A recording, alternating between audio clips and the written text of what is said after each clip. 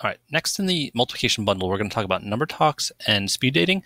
And number talks are just an easy way to get kids talking about different ways to solve problems. For example, if you post the problem 12 plus 13 on the board, the kids should think about it for 10 seconds and find mental strategies to find that sum. And when they have a strategy, they could hold a thumb up or make some kind of signal to say, hey, I'm ready, I have a strategy.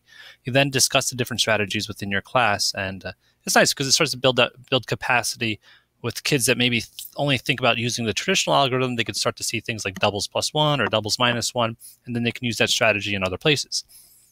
So this first resource here is just a PDF with a bunch of different strategies that you can use. This PDF is quite large, 57 pages, but a ton of problems in here and ways you can use them in the classroom.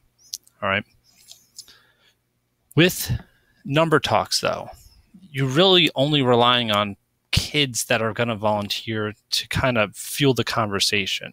All right. So speed dating, you can call it something else if you would like, is a way to get everyone involved in the conversation. I guess you could hold every kid accountable with the speed dating process. So what you would do is post something like this presentation on the board, and you would tell kids to find one problem that they can solve and be prepared to explain it to a partner. They stand up, they find a partner, they explain how they solved their problem, and their partner explains to them how they solved their problem, and then you repeat this process 2 or 3 more times with other people. Right? What happens is kids get better at explaining their problem. They learn how other people solved other problems, and they get to communicate mathematics. It holds them accountable, like I said. So even in here, they have the distributive property, but if you scroll up, you will find something like repeated addition, which can lead into multiplication.